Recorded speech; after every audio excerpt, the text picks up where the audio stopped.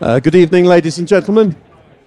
Good evening, and welcome to the Oxford University Museum of Natural History, to what we hope will be a very exciting and interesting event.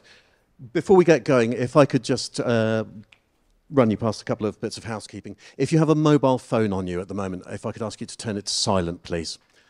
That would be wonderful. The second thing to note is that we are live streaming this event, and there will also be some photos being taken for publicity purposes as well. And the last thing to mention is that if the fire alarm does go off tonight, our fire exits are the door you came in through and this door here, and please remain calm and seated, and we will lead you out row by row from the back and the front, all the way down the stairs, out through the main door, and we'll meet up by the big tree. So a very exciting evening tonight. Since our inception, when the museum opened on June the 30th, 1860, with Charles Darwin's great debate, the great debate between the Bishop of Oxford and Thomas Henry Huxley, and the first one on Charles Darwin's newly published Origin of the Species, we've recognised the importance of and tried to encourage public discourse and debate of scientific theories in society. And it's probably now more than ever, with the biodiversity and climate crises that we're facing, now more important than ever that we have those conversations and we have those discussions. So it's great to look forward and discuss the great challenges we face, but also possible pathways to the future.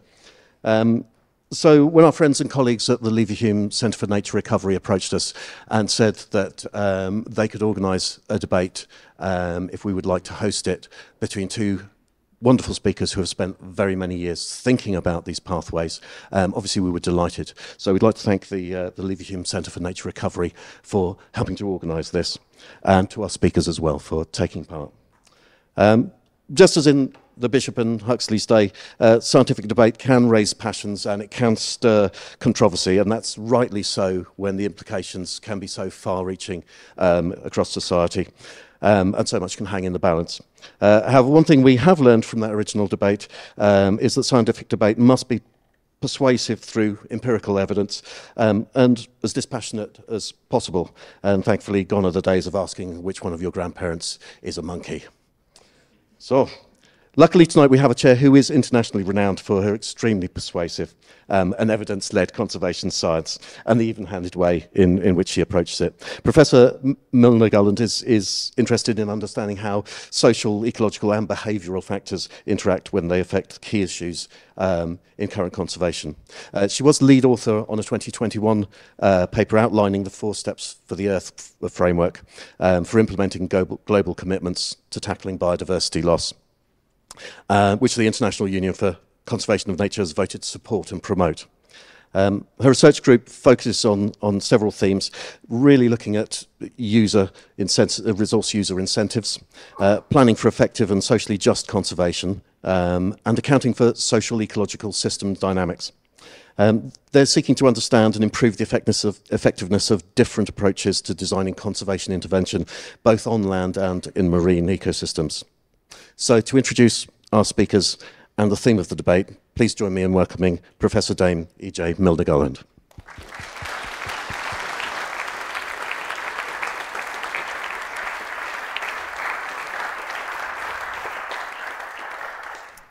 Thank you very much, Chris. The important thing is that this evening is not about me in any way. It's about Alan and George, and I'm very grateful that both of them have agreed to come and share their wisdom with us today. So Allan Savory began his career in the 1950s as a research biologist in Central Africa, where the loss of biodiversity in game reserves and national parks alarmed him. Reversing it became his life's focus and led to a significant breakthrough that became known in 1984 as holistic management. He's the author of, amongst other books, Holistic Management: A Commonsense Revolution to Restore Our Environment, which has just had its 3rd edition quite recently in 2016, and numerous papers and articles. He's been honoured by the Weston A Foundation for Integrity in Science, the Buckminister Fuller Institute for his work's significant potential to solve some of humanity's most pressing problems, the Banksia Foundation in Australia for the person doing the most for the environment on a global scale. He's president of the Savory Institute, which aims to facilitate the large-scale regeneration of the world's grasslands and the livelihoods of their inhabitants through holistic management. Our second participant is George Monbiot, who's an author, Guardian columnist, and environmental activist whose current research focus is on the global food system. His best-selling books include Feral, Rewilding the Land, Sea and Human Life, Heat, How to Stop the Planet Burning, and Out of the Wreckage, A New Politics for the Age of Crisis. George's latest book, Regenesis, Feeding the World Without Devouring the Planet, was shortlisted for the James Cropper Wainwright Prize for writing on conservation. It draws on astonishing advances in soil ecology to explore pioneering ways to grow more food with less farming. George was awarded the Orwell Prize for Journalism in 2022, and in the same year he became an honorary fellow at Wolfson College in Oxford. So just to explain what we're going to do this evening, first of all, Alan's just going to give us a few slides to set the scene and the context, and then George is going to make a few remarks. Both of them will be relatively short. Then we'll have a discussion between the three of us, and then we'll open the floor to questions until the end. So just to warn the people up top, we won't be able to take your questions if you're up in the gods. And so if you do feel the need for a question, there are still seats, you could come down now. Otherwise, do stay in the gods if you'd like to. All right, so without further ado, I'd like to welcome Alan to come and give his chat. Thank you.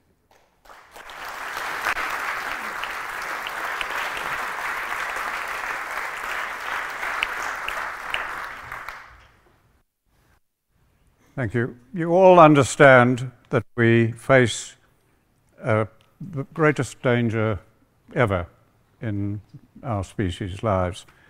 And this is biodiversity loss, desertification over most of the world, and mega fires now burning and culminating in climate change. These are feeding on each other and spiraling out of control. Science is logical. We cannot break that cycle at the atmospheric level. We can only break it at the level of biodiversity loss and desertification of the world. I put up the world scene here so that you can see the size of the area we're talking about tonight, and the whole of the UK, for your interest, fits in one little desertifying island off the coast of Africa. So if we wiped the whole of the UK off the map, it would hardly affect us in this global threat to humanity that we face. Now, an Oxford think tank some years ago published a paper on the greatest dangers to the human species, and one wasn't climate change. I read it with great interest, and their reasoning was that some parts of the planet will still be inhabitable. That means billions of people dead, our cities failed, and tragedy beyond imagination for us. In this problem, the biodiversity loss, desertification part of it that we'll be discussing mostly tonight, agriculture, which is not crop production, but is the production of food and fiber from the world's land and waters. All right, agriculture is probably playing a bigger role than even fossil fuels. Now, I became aware of the magnitude of this problem in the 1950s in Africa, and it was because of the biodiversity loss, think of these as dead canaries in the mine, that I was experiencing in Africa on land that we were setting aside as future national parks, and you can see the terrible extent of it.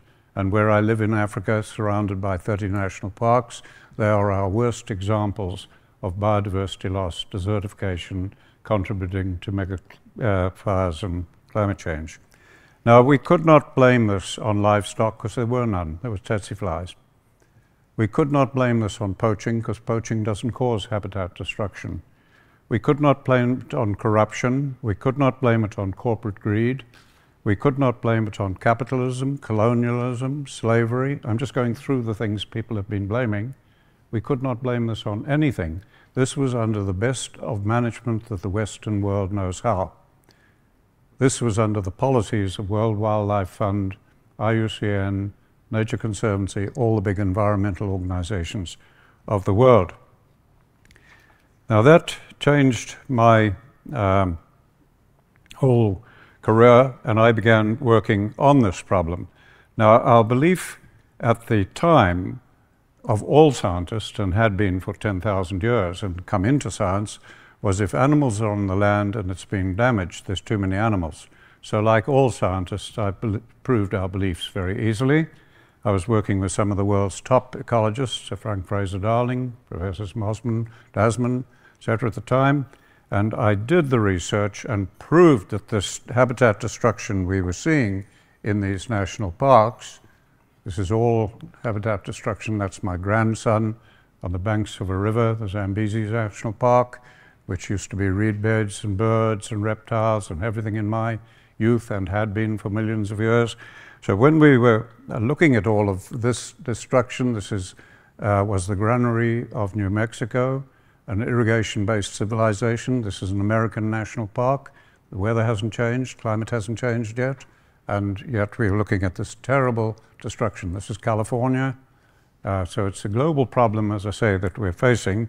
Now, I proved that there were too many elephants, so we had my work peer-reviewed, checked by teams of scientists.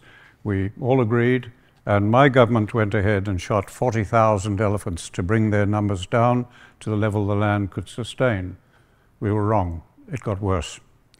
Of all the hundreds of scientists involved, I was the only one that stood up and said, we were wrong. We screwed up. To this day, no other scientist has admitted to error. I then found that the Americans had made the same mistake, done the research. They believed the Navajo sheep were causing the desertification. They had done the research, proved that the sheep were, if they were removed, it would stop the problem. They went ahead and shot 20,000 Navajo sheep, and the desertification got worse, and their research plots turned to desert. So they made the same blunder as I did. Now, what was going on here was not happening in other parts of the world, like the UK, the green parts, etc., like Costa Rica, where biodiversity was returning in national parks. We were seeing the opposite. Now, the reason for this was because of a problem called oxidation. In the green parts of the world, which is a very small part of the world, the roof, as you see on that building on the left, is biologically turning into a community. The roof of my home in Africa, after many years, is just chemically breaking down. It's not even a biological process. So we've got two different processes going on, and the cycle of life, birth, growth, death, and decay, has to be sustained. And the decay part of that cycle is as important as the birth part of that cycle. Now, with this happening, these are national parks in America. One is the Aldo Leopold Memorial Forest, and you can see the bare ground, the desertification, the oxidation occurring. With this going on, I accidentally observed some sheep behavior changing during a snowstorm. And I realized, oh my God, the moisture and the microorganisms are in the gut of the animals, and that their hooves and their gut can deal with the oxidation problem. Now, that was an amazing discovery, and again, I had proved wrong, because I was more anti-livestock than George is. I made him look mild compared to what I was as a 20-year-old. Now, how were we to do it? I suddenly realized livestock can solve this problem, but how to do it? We'd had 10,000 years. Every single way humans had ever run livestock had led to biodiversity loss and desertification. Then we'd had the last few hundred years of range science, modern science, fencing, and accelerated the process. So it had been slower under pastoralists, faster under scientists.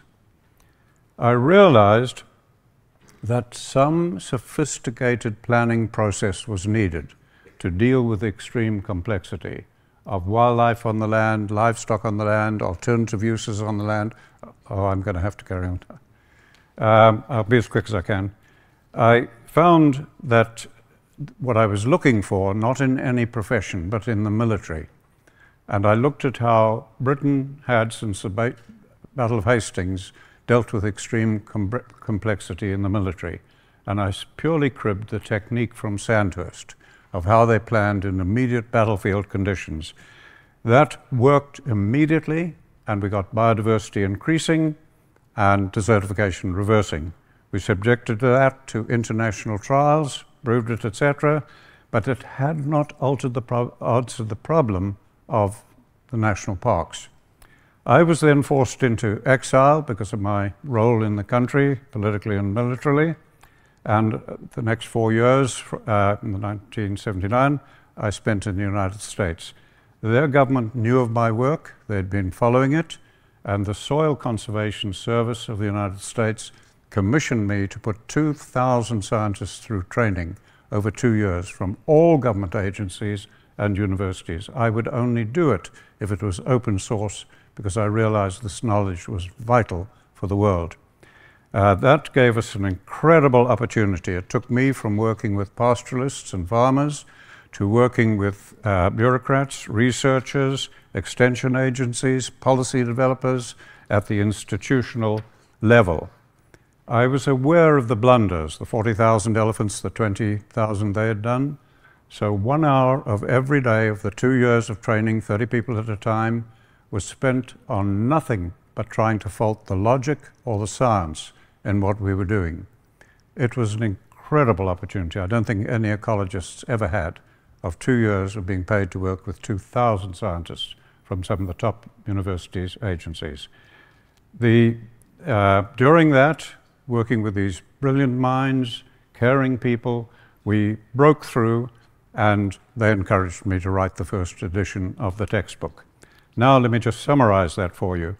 During those 2 years, which were the greatest learning of my life with 2,000 people, we discovered the root cause of biodiversity loss, desertification, and climate change, completely unsuspected cause. And we discovered that that cause was the way in which governments develop policy. It's that simple. That is it.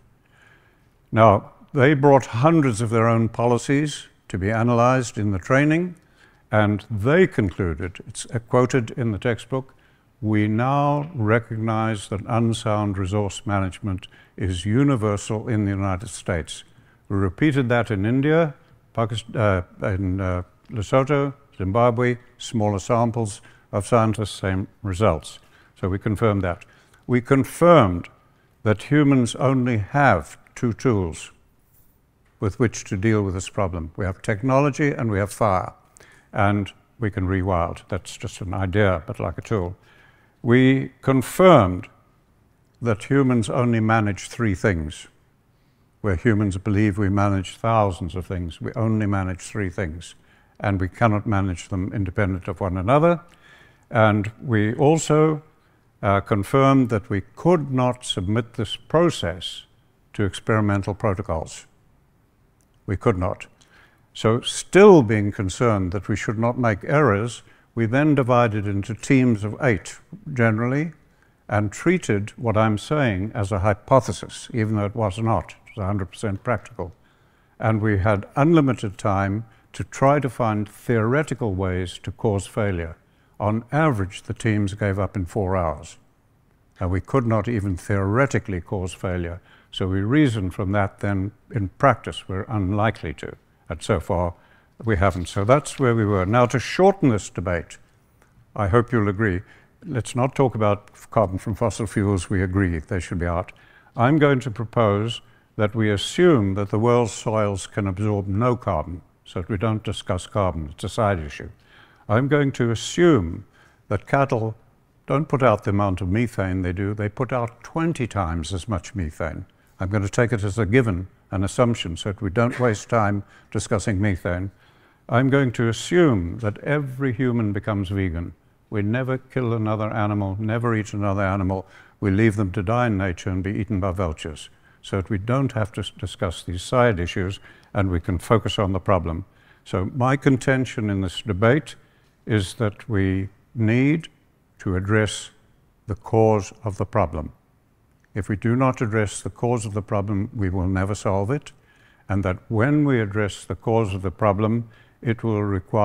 millions more goats, cattle, sheep, livestock than we have on the world today, even if we let them die and be eaten by vultures.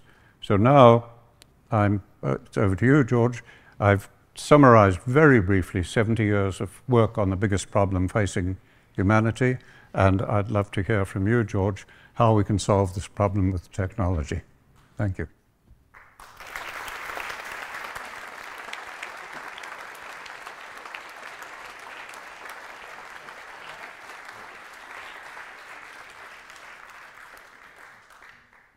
Thanks very much, Alan, and thank you, E.J., and thank you, everyone, for coming.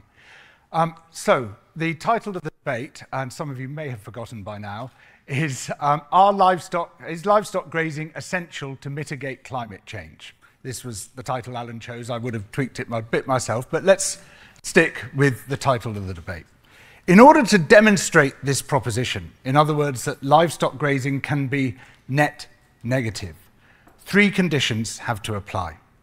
The first is that you are storing more carbon in the ecosystem than you might otherwise have been doing.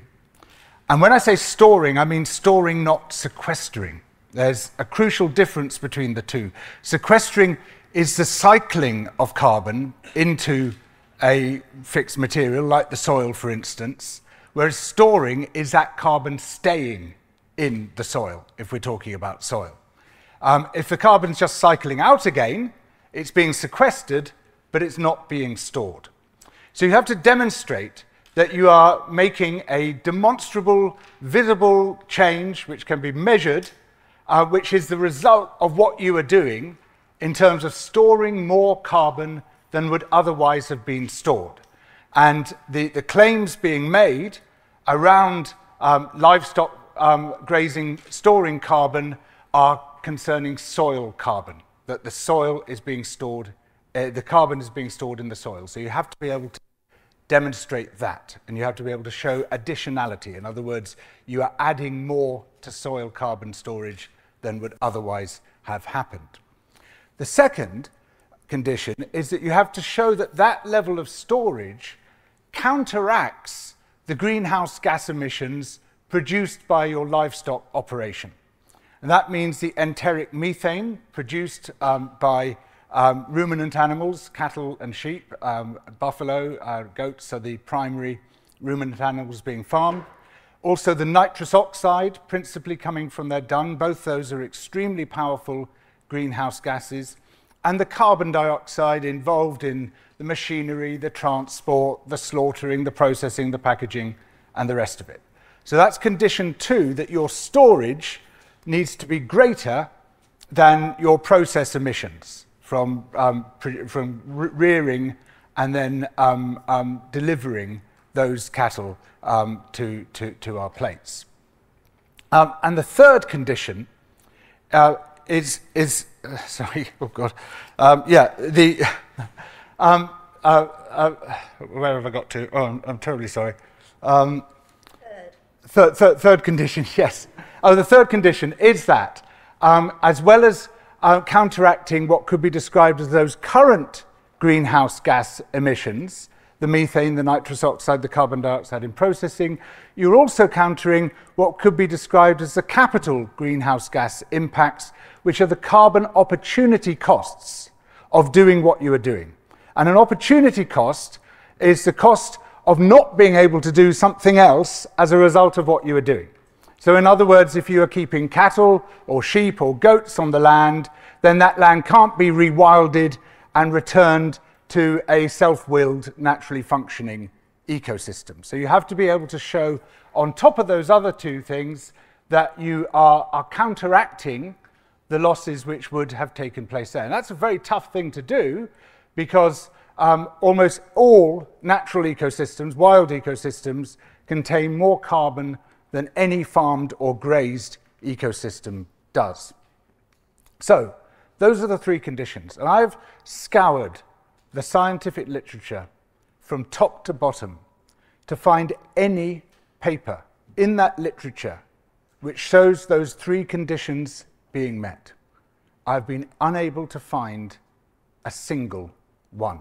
There is no empirical evidence whatsoever for the proposition that livestock grazing can mitigate climate change. In fact, there's no evidence that it can even wash its own face in terms of greenhouse gas emissions, let alone be net negative. And this is hardly surprising, because there's a finite amount of carbon that can be cycled out of life forms in a grazing system and into the soil. You can't magic carbon out of nowhere. It has to come from living creatures, principally plants. It has to be cycled into the soil, and then it has to be kept there. And in order for that carbon to be stored, you generally need an increment of nitrogen. In other words, more nitrogen than is already found in your system, because soil organic carbon complexes are quite rich in nitrogen. There's what's called a stoichiometric relationship between nitrogen and carbon in those complexes. Without the carbon, you can't get without the nitrogen, you can't get the carbon storage. So where's the nitrogen going to come from? Well, if you apply extra nitrogen, you release more nitrous oxide, which is a powerful greenhouse gas, so you're likely to counteract that. And there are hard physical limits on the amount of carbon that can be drawn down in the soil, and those are set by the potential of that ecosystem for recovery, effectively. Because natural ecosystems, wild ecosystems, in almost all cases are richer in carbon. As the great soil scientist Ratan Lal points out, the maximum drawdown of carbon you can have in an ecosystem is the amount of carbon that was lost from that ecosystem when it was converted into an agricultural system or a grazed system. So it's not just that there's no evidence for the proposition, it's not even plausible. There's no mechanism for the proposition either. In order for this proposition to be true, you have to rely not on natural processes, but on magic. In fact, there's loads of contradictory evidence showing that grazing livestock systems are a major net loss of carbon into the atmosphere. That there's been several recent papers showing that when livestock are removed from the land, permanently removed from the land, that land begins to sequester and in some cases to store more carbon than was otherwise there. And this is even more the case when we're talking not about systems which were previously grasslands, but systems which were converted from forests into pastures. So, for instance, here in the UK, the government's Climate Change Committee estimates that if you were to allow those pastures to revert to woodland, which many of them once were, you would be sequestering below ground, or rather storing below ground, as it says, 25 tons of carbon per hectare. And that's not to count the above ground carbon in the trees and the other vegetation which would be returning. So what the scientific literature shows, unequivocally and without exception, is that the opposite applies. Far from livestock grazing helping to mitigate climate breakdown, it actually accelerates climate breakdown. But hang on, we've seen the photos. Surely those prove that greenhouse gases are being sequestered. I mean, I noticed that Alan didn't actually talk to the theme of the debate hardly at all, but we've seen these photos on many occasions, particularly in his famous TED talk, which shows this is the before and this is the after. This is what happens without cattle and sheep, and this is what happens when they're introduced. So what are we seeing here? Well, it's a very good question, because these photos are typically unlabeled or mislabeled. And in fact, there were a couple of investigations of those photos which showed the claims being made for them were actually the complete opposite of what those photos really showed. That places which had been devastated were places that had been heavily grazed by livestock, and places in his photos which showed the recovery of vegetation were places where those livestock had been permanently removed. These points have been made to Alan time and time again. It's had an enormous amount of play, the claims that he's made. And those claims, as a result, have been examined repeatedly by scientists and debunked repeatedly. Not just that there is no evidence for the claims, there is now a very powerful major body of evidence showing that those claims do not stand up. There are several words that we use for what happens when people make a claim for which there is no evidence, or even more, make a claim for which has already been debunked. One of them is pseudoscience. One of them is mumbo-jumbo. One of them is woo. But perhaps the most appropriate one in this case is bullshit. Now, as it happens, livestock grazing is one of the foremost drivers of both greenhouse gas emissions and climate breakdown, and of ecological breakdown.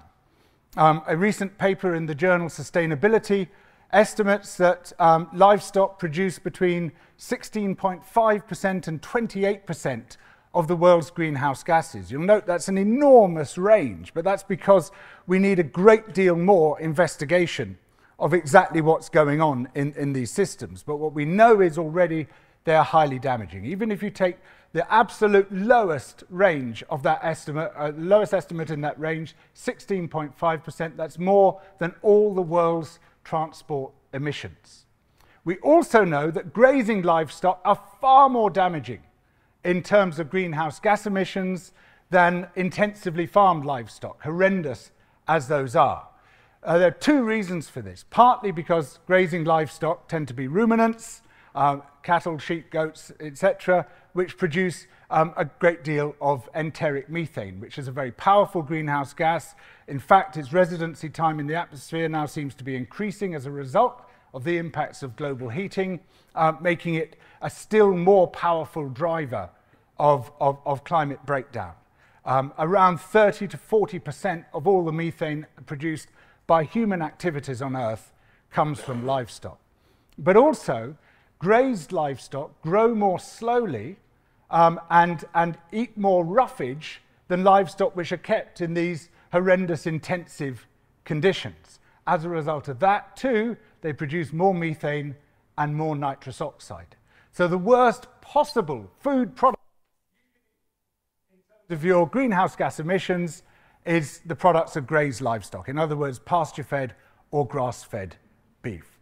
And that's that's before we get to the massive carbon opportunity costs. One study suggests that if we all went vegan overnight, we would draw down and rewilded the land which was spared, we would draw down sufficient carbon to counteract 19 years of the world's fossil fuel emissions. And then on top of that, there's enormous ecological costs as well. Livestock farming, particularly grazing, is the major driver of ecological destruction on Earth. It's causing 3 times more deforestation than palm oil is causing. And in some of the most biodiverse places on Earth, in Madagascar, in Ecuador, in Colombia, in Myanmar, in Brazil, in Mexico, in Australia, it's having absolutely devastating impacts. So any story which says it's good to be farming these livestock, it's good to be eating these livestock, is a story which justifies among the most devastating processes on Earth. It is climate science denial. And this variety of climate science denial has grown legs because it is backed and weaponized to a massive degree by some of the biggest corporations, the most deadly corporations on Earth. McDonald's, General Mills, JBS, the Murdoch network have all been pushing this story that livestock can sequester carbon and help solve climate breakdown. The story is false. When you make a grand claim, such as this one, that livestock can mitigate climate change, either you produce the evidence for that claim, or if you cannot produce the evidence, you withdraw the claim. The evidence has not been produced, the claim does not stand. Thank you.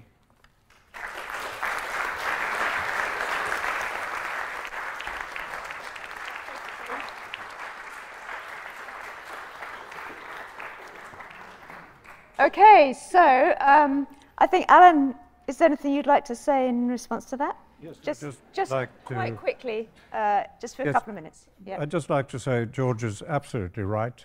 There are thousands of papers written, thousands. I've read more than he has. And I'd never found, and George, please tell me if I'm wrong, I never found one that mentioned oxidation I never found one that mentioned the holistic framework developed by 2,000 scientists commissioned to do so.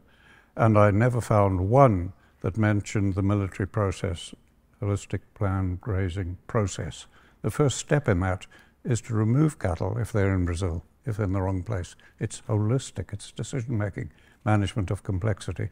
Not one of those papers has mentioned it. So how can you produce any peer-reviewed paper where the peers were my peers?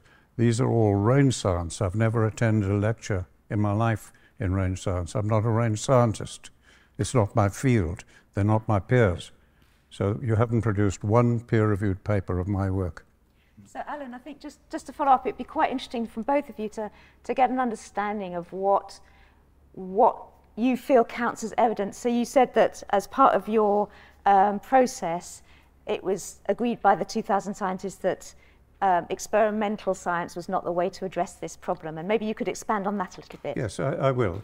The Allied leaders won World War II. What did they do? They just had superior planning processes, and they used all available science.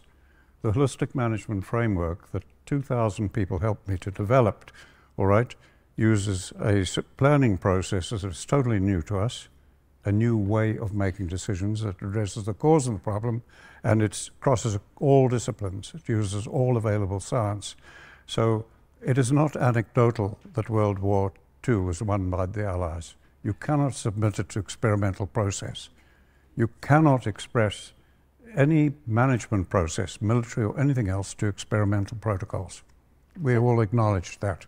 Yeah. So George, did you want to say something about that? Yes. So Alan's talking in very broad and mystical terms about something which is indeed amenable to scientific evidence. You can measure greenhouse gases cycling in and out of systems. You can measure greenhouse gases being sequestered, being stored. You can measure the balance of greenhouse gases. In fact, there have been a number of studies in which the Savory Institute has collaborated. But even those do not meet the conditions which are necessary to meet if livestock grazing is to mitigate climate change. Unfortunately, this is a response which Alan has made many times, which if the science does not support the method, it's not the method that's wrong, it's the science that's wrong. I mean, you're on record as saying the scientific method never proved anything. And that you have, she says, right, and that, and basically that peer-reviewed studies can't be trusted. What else do we have? We have to measure. You can't see greenhouse gases. You can't demonstrate them in photographs. We have to be able to demonstrate through the scientific method whether something is working or not. And it's all very well talking about World War II. That doesn't get us anywhere towards the resolution of the question of whether livestock grazing can store more carbon and more greenhouse gases than it actually produces. That's the question which we're debating tonight, a question I'd really like us to continue to focus on, and that is a question that can only be resolved by scientific inquiry. There is no other way of doing it. So, Alan, maybe you could just talk a little bit about kinds of outcomes. Yeah, can I respond to that? Yeah. I recently was talking to a group of 10 scientists in my own country. They had PhDs and so on. And I asked them, I said, you guys, what is a scientific method? And they all defined it. Hypothesis, tested, etc. They knew it. And then I said to them, what is a peer review process? And they all defined it, absolutely. And then I said to them, what is science? Not one of them could answer. The peer review process is not science. So the experimental process is not science. Science is the gathering of knowledge from all sources, trying to understand nature and in testing them in every way we can, some empirical, some not. Every crop, every domestic animal, everything that made agriculture possible was developed by illiterate people. Where was the science? They were all just observing, deducing. Science is observation, logic, deduction, testing. That is science.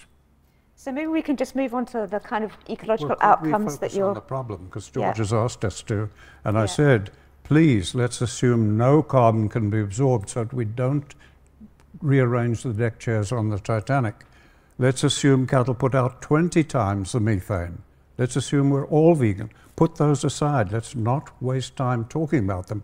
Now, how will you deal with oxidation over billions of tons of vegetation every single season over 2/3 of the world's land using technology or fire? Fire is rapid oxidation. The only other idea humans ever developed, and that's 10,000 years ago, was what you're calling rewilding. About 10,000 years ago, we developed the idea of resting the environment to recover. Probably came from pastoralists trying to rest the ground or from crop farmers trying to rotate. And when we 2,000 scientists trained, I got them, I said, I don't care what university in the world you're trained in, what field you're trained in, I want you to just write every single tool you were ever trained to use in any profession. And then we broke them down into categories, and it was fire and technology. We can't even drink milk without technology unless you go to the nearest cow and suck. We can't even drink water without technology unless you go to the river and drink. So You're a tool using animal. Yeah. Let's focus again on the outcomes. So what kinds of outcomes are you looking for from the kinds of management that you do? I'm looking for a way of stopping what you saw up here, terrible biodiversity loss in the United States, Australia, China, all over the place, except here, where we are rewilding, as you're calling it. We're using all of the available knowledge. What is causing that problem is the way that we develop policies. And nobody is asking and saying, well, how do we develop policies? You see, we don't even ask the question. Could you ask the question then? How do we develop policies? What we discovered with that group of people was that where we believe we develop policies dictatorially, democratically, scientifically, we found that all governments, whether democratic, whatever, whether integrated scientific teams, do it exactly the same way. We have a problem, we're meeting a need, a desire, or a problem. That is the reason for the policy, it's also the context. And then we bring in experts and scientific experts, and they advise us. We have pressure groups that advise, vested interests that advise. We ask stakeholders to do so. We put together integrated scientific teams, all right? And we develop the policy, and they have adverse results. So common that in economics we talk about the law of unintended consequences, the unintended consequences we get. The reason for that is you cannot take the three things that humans manage. We only manage three things. We manage humans and institutions. I can't make a pencil. I can't make a toothbrush. None of you can. We make it through a corporation. Everything we do is at scale. So we manage humans, and then we have to finance the organization. So we manage the economy. And through those, we manage nature to produce music, art, literature, buildings, food, milk, cheese, wine, computers. Everything humans do that sustains civilization, we make or produce. So, George, I'd quite like to shift to scaling, perhaps. So we have local management, local outcomes, and then we have a global food system. So how do you think that it's best to move between those local and the global in these kinds of issues? Because you were talking very globally, I guess, and Alan talks quite locally. Yeah, I mean, you can measure it locally, you can measure it globally. I'm finding Alan's responses extremely frustrating. It's just waffle. This has got nothing to do with the question at hand. It's a straightforward question in this debate. The title of the debate is, and it's Alan's title, he proposed it, is livestock grazing essential to mitigating climate change? Either we can demonstrate that or it's not. And these rambling anecdotes about art and music are wonderful. I love art and music. I'm interested in the Second World War. All of these things are great. None of them speak to the question before us. None of them take us anywhere near resolving that question. All we've heard so far about the means by which we might resolve that question is that those means are illegitimate. The scientific process is illegitimate. Experimentation is illegitimate. Perhaps I could ask you a couple of simple questions. How do you measure greenhouse gases in the atmosphere? Many different ways, and they're being measured. Do you use the scientific process? And how do you measure them in living systems? Please. Well, carbon in living systems. Can I finish? Go on then. Yeah. All of our team, when we did this, said we can measure the results. We've been measuring the results. There have been papers that have measured the results. I'll give you two right away that you know about because you researched them. Deb Steiner and her co-workers at Ohio State University, they monitored the first American ranchers to start managing holistically from California to Florida, and they found that biodiversity increased on their farms immediately, all except one farm, and they found that they increased their profit by 300%. Over the same time, 600,000 farmers went bankrupt, and suicide was the leading cause of death in the same economy. That was measured result. It's published. There was another. So you do accept the scientific method by in some Keith Weber circumstances. at Idaho State, NASA-funded study with lots of equipment, and we took terrible land. I warned Keith not to expect statistic results within 5 years. They got highly significant statistical results in the first year just by changing the management. That's all we did. And we greatly increased the livestock, and carbon and water increased in the soil. Right, It's being measured. It's being published. So this comes back to my question about outcomes and about kind of small-scale experiments that are focused on perhaps biodiversity and land cover, and George's point around carbon sequestration. So is there something in those works that you just cited that actually measured carbon stocks and sequestration? Please, E.J., I'm saying forget carbon. Please, let's get serious. Don't do this. Let's get serious. We are facing biodiversity loss and desertification over 2/3 of the world's land. We're a tool-using animal. You can solve it with technology or fire or resting the environment. Everywhere that we've rested the environment, it's led to biodiversity loss and desertification, where the rainfall is low and seasonal. Don't shake your head, it does. Okay, so what are we left with? Fire, that's rapid oxidation. Then we're left with technology. So I'm saying get serious.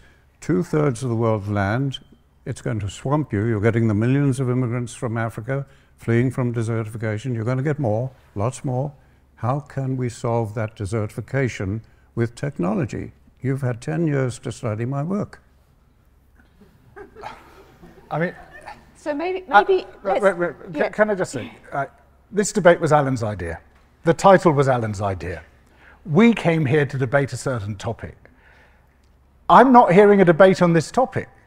Now, I've spent days preparing for this, reading everything I can get hold of, on top of all the work I've previously done on it.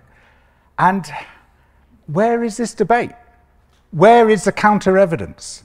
Where is the evidence that livestock grazing is essential for mitigating climate change? We haven't heard a single word of that from you. In fact, you're now telling us to forget it. Given that carbon and other greenhouse gases are the components of climate change as we understand it, if we can't talk about those, you obviously don't want to talk about them. You're saying forget carbon, forget methane. How can we even begin to debate this issue? We can begin to debate it this way, George.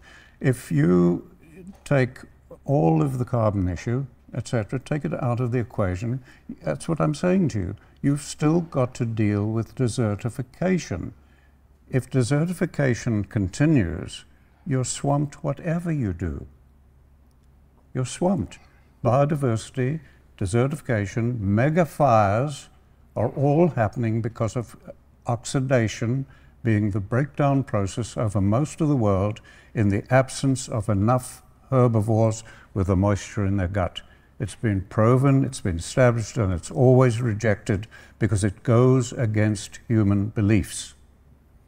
Well, maybe we can just have a little think about oxidation, because I'm not a rangeland scientist either. So could you kind of explain to us a little bit about the process of oxidation and how it's relevant? Yes, if you look here in this country, you call it fall, because the leaves fall from the trees. We have the same in Africa and all over the world. So if you look at trees, they're either evergreen or they're deciduous, basically. Right? Now, the deciduous trees are grazing their own leaves, in effect. If you ring bark a branch of a tree, the leaves don't fall. The tree is cutting off its own leaves. I did a thesis on that long ago, right? So trees can drop their leaves on the ground where moisture is high and biological decay takes place and the cycle continues. Now, no grass in the world can graze itself because they co-evolved with herbivores. And that's why their growth points are low, close to the ground, out of harm's way. And so in this part of the world, when your grass grows, it can't graze itself, but it doesn't really matter because you've got so much moisture throughout the year. Your rainfall and the rainfall of Johannesburg are about the same, but you're completely different climates. Okay, so here, you don't see oxidation. Your grass just decays and life carries on. And so if you rest the environment, like I showed you, biodiversity returns, same as in the oceans, etc. Now, if you're in my part of the world, the grass grows up to 6 foot high. When we get the rains, that's 4 months of the year. Now it goes dry for 8 months.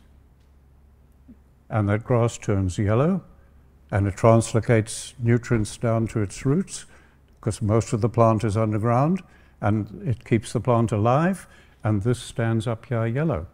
It needs animals to remove it. If there are no animals to remove it, in sunlight, it starts to chemically break down and oxidize. That process, as we've seen from experimental plots in California, can take up to 50 years. That blocks the light reaching growth points, and it's the quality of the light gets filtered out. Fuller did his PhD on that in Argentina, and it kills the plant because its buds are not getting light. The trees are staying alive because they shed their leaves. The light can reach the buds. It can't with the grass. So now that grass kills itself, and we end up with bare ground, as I showed you, in the Elder Leopold Memorial Forest in New Mexico even. Now, we saw that thousands of years ago, and we said, that leads to a problem. And so we burnt the grass.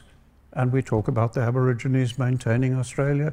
No, the pollen record shows that the whole of Australia changed from a fire-phobic vegetation to a fire-dependent vegetation, desertifying continent. Okay, brilliant. That's really clear. Thank you very much. I think we're at time now to move to the questions. So I would really like the questions to be kept relatively short because I'm sure there are going to be lots of them. I'm going to take 2 or 3 at a time, and then we'll kind of come back and reflect on them. And again, I'll ask people the panelists also to reflect quite briefly so that we can get through quite a lot of questions. So anyone who wants to be the first, maybe stick your hand up. There's one down there. And then we're going to have the woman on the end there, and we'll start there. So just a short question. Yeah. George says there's no evidence of carbon sequestration, but there is. There are farmers in Australia, there are farmers in this country being paid for their net carbon sequestration into the soil, net of the methane coming out of the animals' mouths. How can you say there's no evidence? I've seen it on my own farm. Great. And then the next one along is the woman with the glasses. Hi. I've read a few of the studies produced by the Carbon Cowboys, which I think is probably an appropriate name, in America about how adaptive multi-paddock grazing supposedly stores more carbon in the soil. All of those studies, so these are used to promote this style of management for grazing livestock. None of these studies shows the difference between the carbon stored in the soil. If it was wild, it's always based on this change when it was conventionally grazed beforehand. So I guess my question is, does Alan have any evidence that actually if you go from a wild ecosystem to grazing, it's better versus just changing it from conventional to holistic grazing? Okay, we've got a really nice couple of questions there. So one for George about his own farm, and then one for Alan. So start with George. Thank you very much. Actually, the second question kind of answers the first one. I'm afraid these carbon offsets, like so many carbon offsets, are basically fraudulent. They are not demonstrated. And in fact, there is a recent project in Kenya, which the Savory Institute was a consultant for, which has been exposed for the most atrocious carbon credit fraud, supposedly with carbon being sequestered, or even stored, but again, just as Jamie has done, the two terms get completely muddled up and people really don't seem to know what they're measuring. Excuse me. Actually, carbon can cycle out of the soil just as it cycles into the soil. And again, I think this puts your finger on what's fundamentally wrong with these measurements. That, for instance, carbon sequestration is being counted as carbon storage. And there's a whole load of issues, like with so many other carbon offsets, where basically you've got a fraudulent process. It's being driven very heavily. Shell has invested big time in it. Rupert Murdoch is selling carbon offsets from his own ranch and promoting it all on Fox News, and yet it just does not stack up. It doesn't stand up to scientific examination. The controls are not being conducted to show what would happen if you weren't doing this, so you're not proving additionality, which is absolutely crucial in any offset claim, and I'm afraid this whole thing is likely to fold like a pack of cards soon, as so many other carbon offset projects have. If you are buying carbon offsets in a cattle ranch, you might as well be buying carbon offsets in a coal mine. Okay, great. Alan?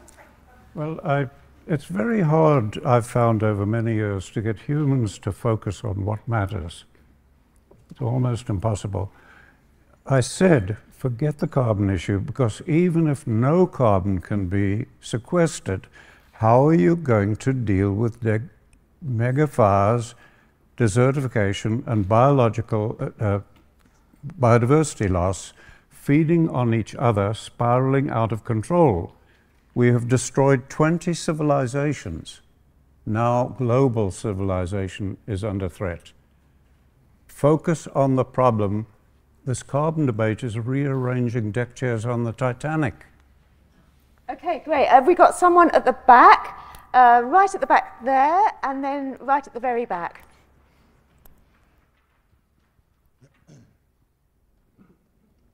Hello. Yes. So I'm cattle ranching in China at the moment, and we're probably the largest cattle ranching business in China, and we're using Alan's methodologies and actually taking desertified land back into production. And if you've got any sort of problems or you'd like to design some experiments to prove yourself wrong, George, please feel free to pass them to me and we'll conduct those experiments for you. That's an excellent offer. Thank you very much. Once back.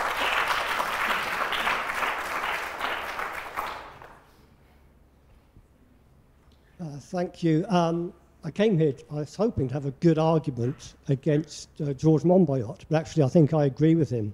I'm not sure what we've been talking about this evening. It's a bit disappointing. A couple of figures and then a question. Both of these may be subject to fraud. The government.uk website from a couple of years ago estimates that converting land to crop results in the release of 12 million tonnes of carbon emissions, whereas converting to pasture is responsible for storing or sequestering 9 million tonnes. The Columbia Climate School estimate that soil has lost 50 to 70% of the carbon it once stored. But either way, given that Alan actually doesn't seem to want us to talk about any of that, something that we're missing from this discussion, as well as saving the world from climate change, how do we feed it? And how do we feed it if we eliminate an entire food group from what we're allowed to eat? Okay, great. We've got the guy, Chris, the guy who just came down the stairs. Thank you. I'll say. Thank you both for coming into this lecture hall where I actually spent many hours studying chemistry. George, do you recognise me? So we had a little walk around FAI Farms, which is very close by, with Christopher and Silas. And all I wanted to suggest was that we repeat this out in the field, surrounded by cows. I thought it'd be really fun to have a look at the land and sort of see what Alan's talking about and see what George is talking about on the land. So perhaps FAI Farms and Nep Estate and any other farms. I would offer my own farm where we have cattle running around, but yeah, they might not be too happy about that. Okay, I'm just going to repeat the questions because it's a little bit fuzzy on the mics. So we had an offer of a randomized control trial in China, I think, which would be great. We had an offer of a walk around some farms to see things on the ground, which would also be lovely. And we had a question around how does all of this relate to the global food system. So I think we'll take that question And we'll start with Alan and then George on the global food system. But the global food system, it's critical. Without agriculture, you cannot have a choir, you cannot have an orchestra, you cannot have any business. It is the basis of civilization. Without agriculture, you cannot have an economy. There will be no business in the world that is sustainable, no city that is sustainable, until agriculture is reversing biodiversity loss and desertification. It is absolutely critical, and that's what I'm talking about. We need to do that, and the reason that agriculture is the most destructive industry in the history of the world, in all countries, the United States more than anywhere, is because of the way governments are developing policies. I had to be president of a political party before I learned that. Well, so there's a study in Science, for instance, which shows that if we were to switch to a plant-based diet, we could release about 78% of the land from agriculture. In other words, you could have a massive opportunity for rewilding the planet. And I think we've got to the point now where that gives us just about the only remaining option for preventing the sixth great extinction, and indeed for drawing down much of the carbon dioxide that's already been released into the atmosphere. What it found is that, not only do you cut out the huge amount of land, the vast majority of farmland, incidentally, which we use for raising animals, but you would also manage to reduce your arable land area by 19%, because we wouldn't be growing the feed that animals need, the animals that are farmed intensively. And we would, when we eat that food directly, we require far less growing in order to produce it. Now, of course, most people aren't yet ready to make that transition, sadly. And so what I want to see happening is far better development of good substitutes for animal products. And I think we're on the cusp of a massive revolution in this respect, because for 12,000 years we've been perfecting, or at least pushing to the limits of efficiency, the farming of multicellular organisms, of plants and animals, but we've scarcely begun to develop the farming of unicellular organisms, which has a truly vast potential to feed the world with absolutely minimum environmental impacts. And so we have enormous scope for producing food, and also enormous scope for restoring ecosystems and drawing down carbon from the atmosphere. And it's really hard to see how we're going to get through this century, or those that follow, unless we maximize those options. Great, okay, so we're going to have the guy in the green. He's been very patient from the very beginning, right in the center. Thank you. Yeah, hang on, we need it because it's online, so we need to have the mic. Yeah. Thank you. Simple question. A major source of atmospheric methane from agriculture is actually rice farming. Mm-hmm. The solution is not to rewild all the thousands, tens of thousands, millions of hectares of rice farming land in Asia. It is surely to develop systems whereby the production of methane by rice farming is reduced by the application of scientific methods of investigating the system of farming. Likewise, is it not the case that the answer to methane production by livestock is also not to rewild half of Britain and Europe, North America and so forth, but to develop systems like, for example, regenerative farming, whereby livestock production and crop production is integrated into a simple system that preserves and reduces the amount of carbon that is pumped into the atmosphere. Okay, great. So hang on, can you push it? The guy in the blue shirt, I see, I've got five. The guy in the blue shirt, that's down here. I see Nat, and I see you after that, and I see you. So. I absolutely agree with Allan Savory that we should concentrate on biodiversity and not carbon.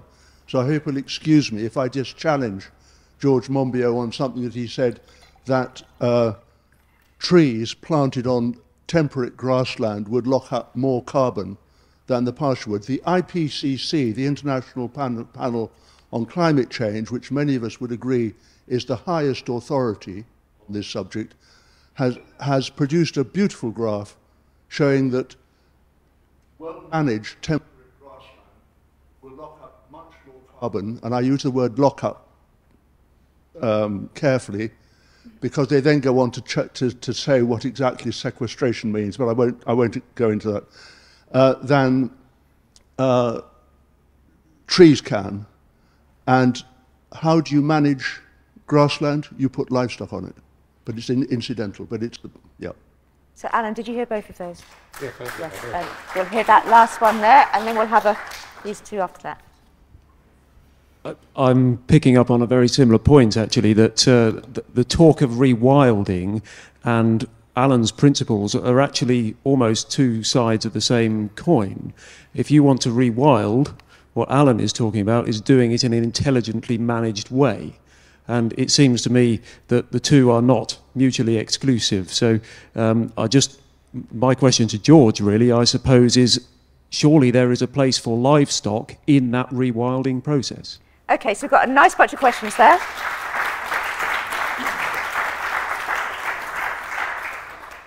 Okay, thank you. Yes, so 3 questions. Let's start with the last one.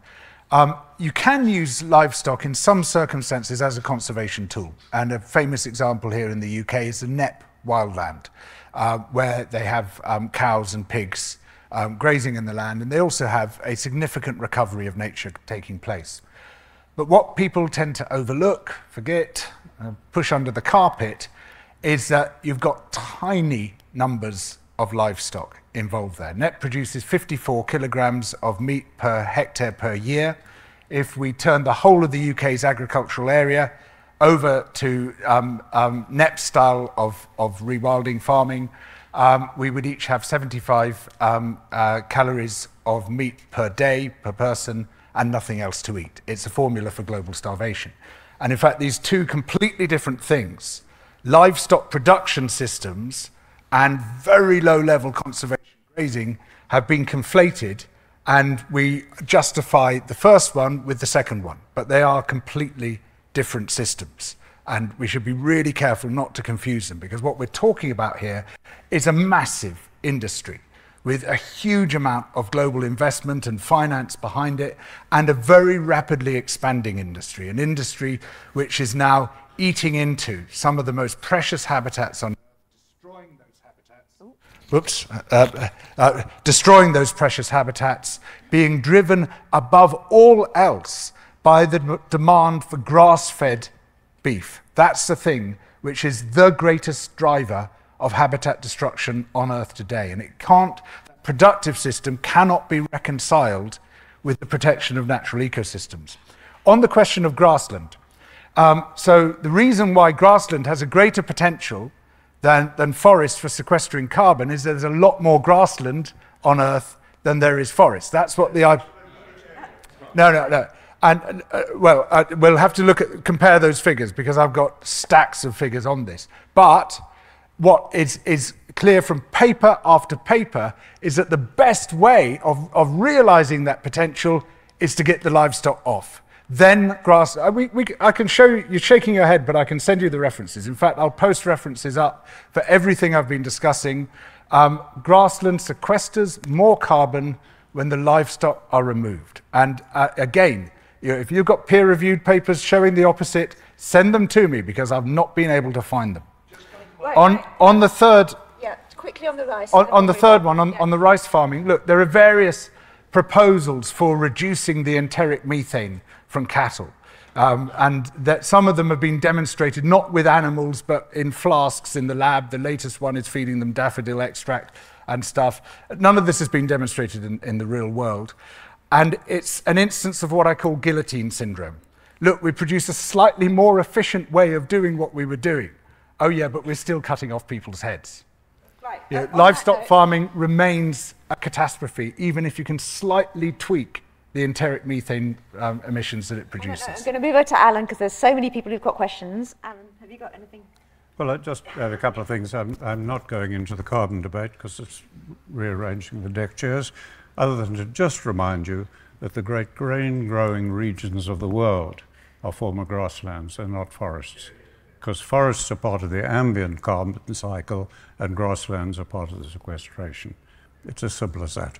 And, now, we still are avoiding the problem all the time. Unless you deal with the cause of a problem, you cannot solve it. If I've got a headache because Jodie, my wife, is hitting me on the head every hour, it's no good me taking aspirin.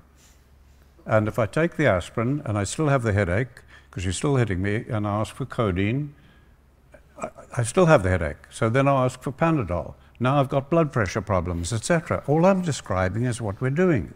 Nobody, even here, seems to be interested in talking about the cause of the problem.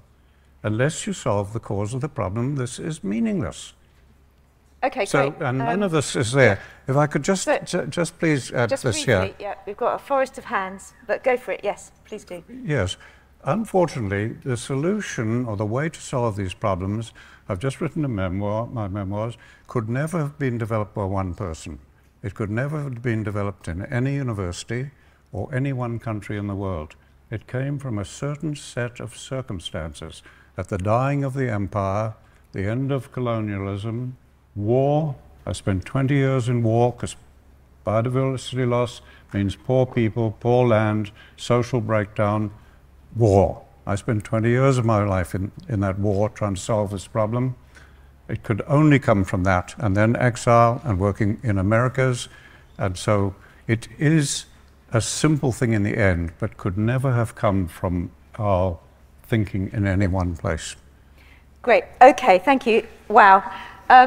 So, first, Nat. Hi. So I really appreciate kind of the what you just said, Alan, about you can't treat the problem without addressing the cause. But I think that if we're talking about biodiversity loss, a huge driver of biodiversity loss is climate change, which is driven by carbon and greenhouse gas emissions. So if you're not willing to talk about carbon, then we're not going to get to the solving biodiversity loss. So what do you think is that driver of biodiversity loss, if not climate change? She says, what's the driver of biodiversity loss, if not climate change? Okay, take it to the front. Climate change. Oh, hang on, we'll just do a few, and then, so, front here. Hi, yeah, question for George.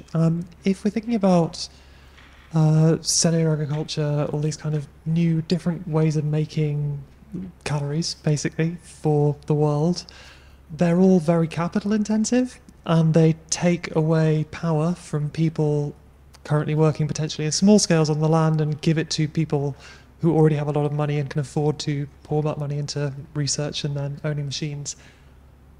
Do we just have to accept that redistribution of power, even greater centralization of power, to solve our problems, or is there a way around that? And the next one I'm going to take is the green T-shirt, just one in. Yep. I'm going to suggest something I don't think either of you are going to like. I think you agree with each other. I think you've both identified the problem as the combination of policy context and its interaction with how we farm. And I think you both think that the solution is biodiversity gain and healthily functioning ecosystems. George, I don't think you've really addressed whether rewilding will work on the arid plains of Africa, unless with large herbivores grazing, which at that point, is it any different to livestock management of grassland? And Alan, I don't think that you've shown that livestock grazing will increase biodiversity everywhere. For example, I don't think you've shown that it'll work in the UK. I think you've found the same problem and the same solution, and that you're proposing getting from one to the other in completely different places with completely different solution, like ways of getting there. I think you agree with each other. Okay, great. Did you get that? So just to paraphrase, how can you solve biodiversity without climate change? Issues around power redistribution if we capitalise and centralise, and are you both basically saying the same thing? So, Sorry, I've got hearing problems at my age. I'm in the departure lounge and I run on batteries. Let me respond to the one I heard clearly. The biodiversity loss, that began about 100,000 years ago. It began when an omnivorous scavenger with language and organization became a predator and didn't act as any other predator ever has, and found that it was easier to kill whole herds than to isolate one animal, as pack hunting predators do. And that led to 80% of the genera on most continents being wiped out and their role being replaced by fire. It accelerated when we went into the Copper and the Bronze Age, when our technology could advance beyond sticks and stones, and everything in this room was made possible by fire. That accelerated. So it began long ago, and the reason has always been the same, the way humans made decisions. Did I hear that what I'm saying means livestock would be used everywhere? Did I hear correctly? No, I don't think so. I think she was saying that you've produced a really good case for Africa, and George has produced more of a case for the UK. But let's move on to. No, could I correct that? Yes. Yes, I'm just saying you've got a toolbox. You've got technology in it, you've got fire in it, and you've got leave nature to recover on its own in it. I'm just saying if you don't put livestock in that toolbox, it is impossible to save civilization and humanity. That's all I'm saying to you. George. Well, addressing the questions, on the issue of precision fermentation, which is what I'm talking about really. I'm not talking about what's called cellular meat production. That's a different technology. There is a real danger. You're absolutely right. You know, this is capital intensive, at least in the initial stages. I'm hoping that, you know, once the technology is out there, like so many technologies, it becomes cheaper and cheaper and more accessible. But there's a real danger of its capture by corporations through strong intellectual property rights and right across the economy. Intellectual property rights should be weak and antitrust laws should be strong. You know, we need to break up big corporations in the existing economy, let alone in the future economy. And already, unfortunately, in the food economy, we have massive concentrations of power. I mean, 4 corporations control 90% of the global grain trade, for example. In the meat trade, we've got very similar concentrations of power. Really huge corporations. We like to create this impression that it's all run by small farmers with a couple of cows, but, you know, the sort of farming we're talking about here, ranching, you know, is very much dominated by extremely large operations, a huge amount of capital behind them, roughly 30 times as much capital going into meat as is going into any of the new technologies, all combined. And we're facing up to the massive consequences this is going to have on people and planet as a result of that power basically trampling over all environmental concerns. And unfortunately, one of its most effective weapons is greenwash, is the bullshit industry. And a really powerful element of that greenwash is this new thing called regenerative ranching, formerly known as ranching. Okay, so we have time for 2 more questions, and the first question will go to the person waving in the middle, and the last question, the very last question of the night, will go to the small child at the back. So.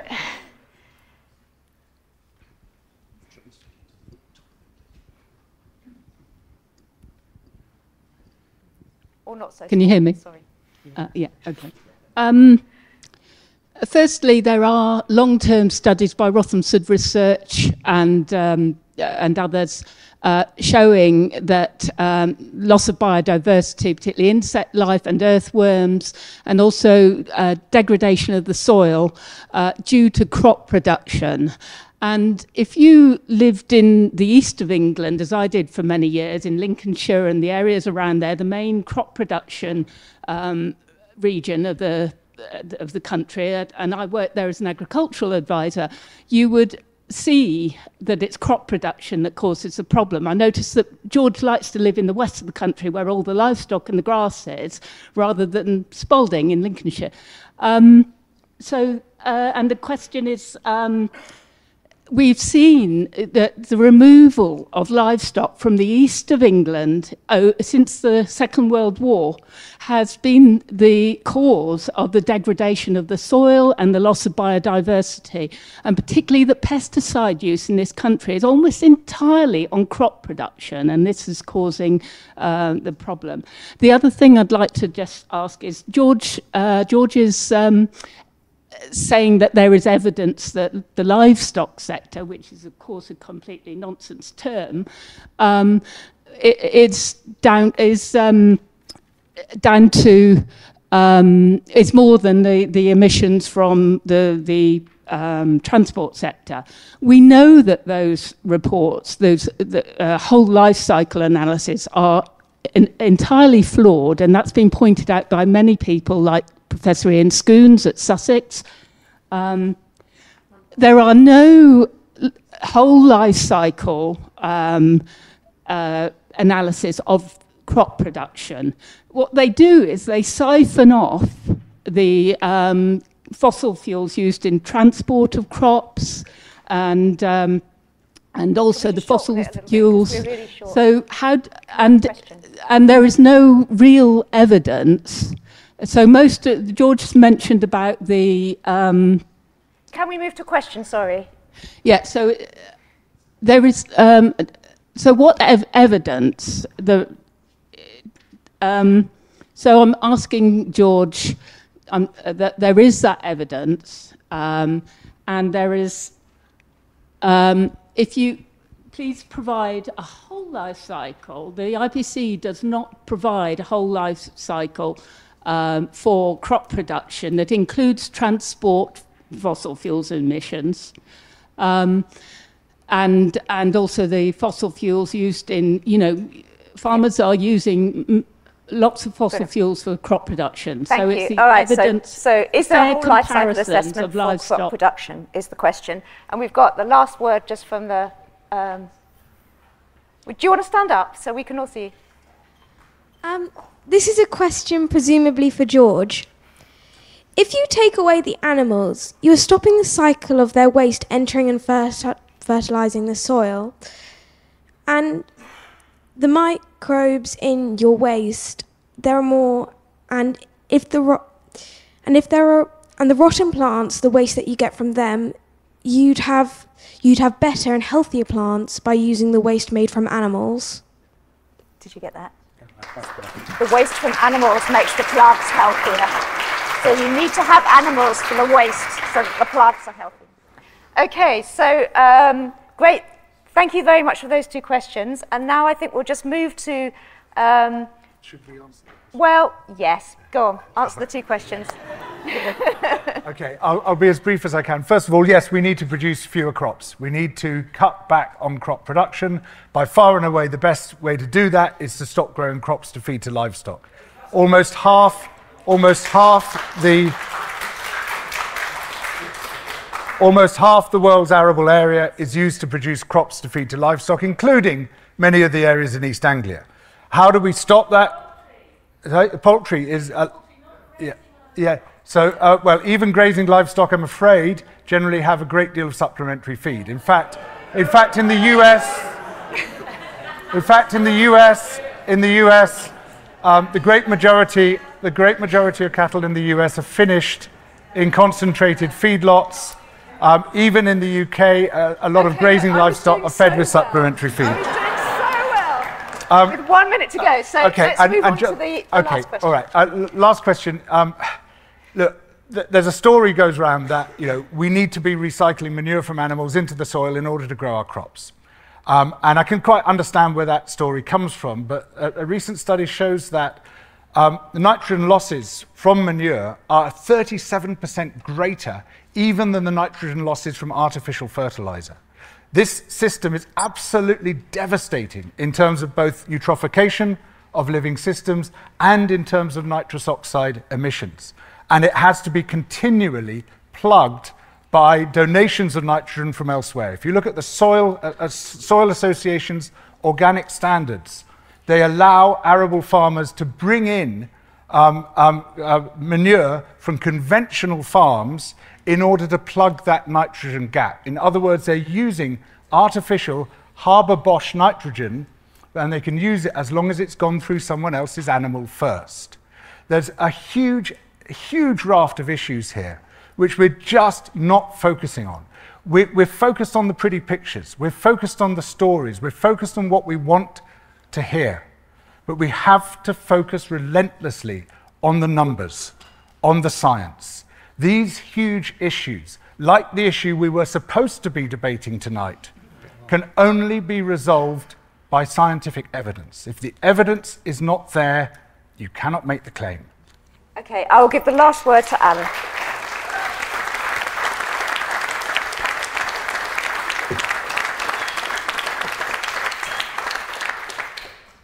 Thank you. As I said at the beginning, if we all became vegan, manufactured meat, etc., expect a lot of troubles. Right across North Africa, up into China, Mongolia, Australia, etc., we've got millions of people. 95% of the land can only feed people from animals. We can't plant trees. The rainfall is only 200, 300 millimeters of rain.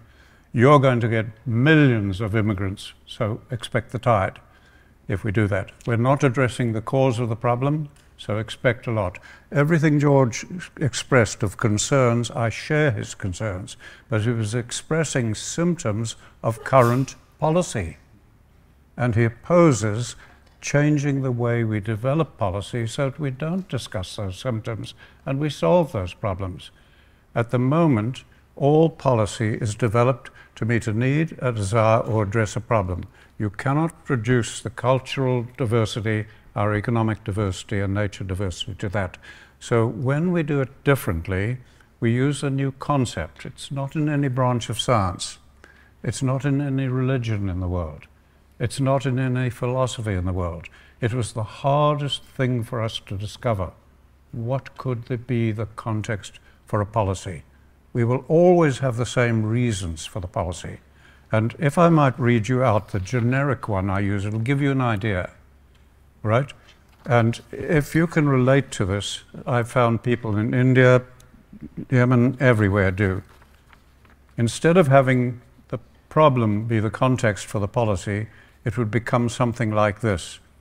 We want stable families living peaceful lives in prosperity and physical security while free to pursue our own spiritual or religious beliefs, adequate nutritious food and clean water, enjoying good education and health in balanced lives with time for family, friends and community, and leisure for cultural and other pursuits, all to be ensured for many generations to come on a foundation of regenerating soils and biologically diverse communities on Earth's land and in her rivers, lakes, and oceans, and to have a good attitude, being open, tolerant, not judgmental, honest, respectful, to ensure mutual respect and support in team humanity as we learn to live with ourselves and our environment in harmony.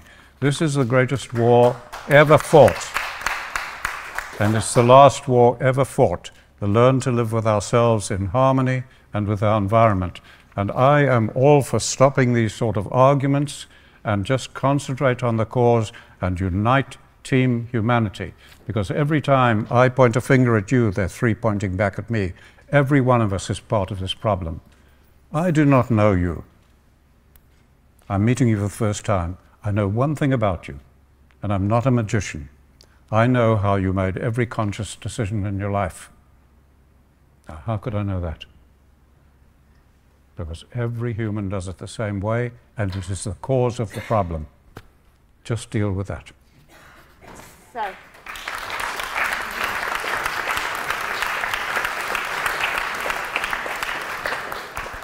So we're going to wrap up now. I think we could all get behind the idea that we need to deal with root causes and we need to have better policy, and I would add perhaps better policy based on evidence, however we define evidence. So thank you all for coming. Thanks for your questions, and thank you very much to Allan and to George for their contribution.